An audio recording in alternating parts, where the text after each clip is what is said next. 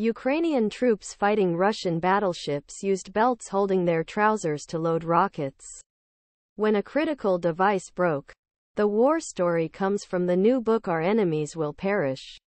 The author writes that the problematic rockets were later replaced by HIMARS, which were everything that the Uragan was not.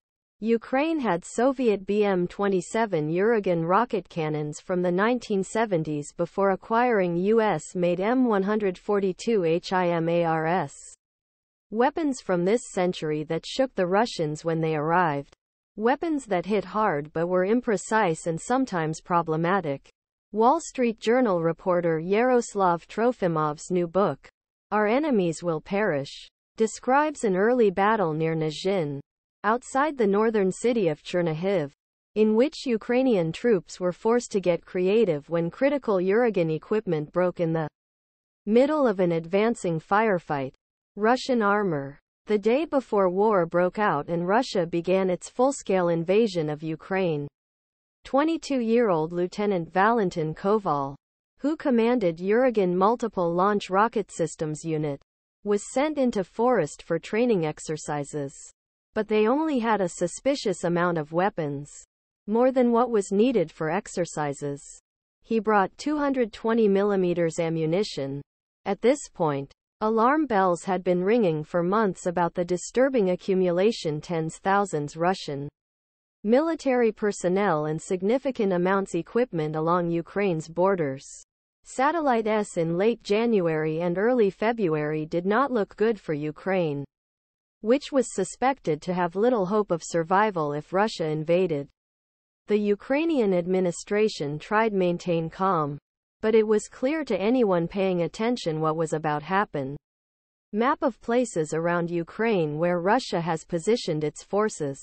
Satellite 2022 Maxar Technologies, and it arrived on February 24, 2022. The Russians picked up where they left off 8 years ago and launched a large-scale invasion. Ukrainian cities were hit by dams. Then Russian troops crossed the border. Throughout the war, Ukrainian forces often relied on local civilians for critical and timely intelligence.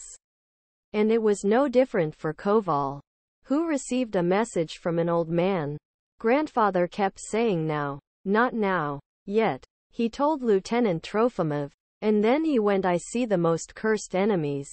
They are on their way. Fire on them, my son, now. According to the Wall Street Journal reporter's retelling, at that moment his unit inflicted extensive damage on a Russian tank convoy, setting off the inferno. Our Enemies Will Perish describes Koval's unit firing continuously without resting. When one Uragan launcher was fired, the others were reloaded and another round was served.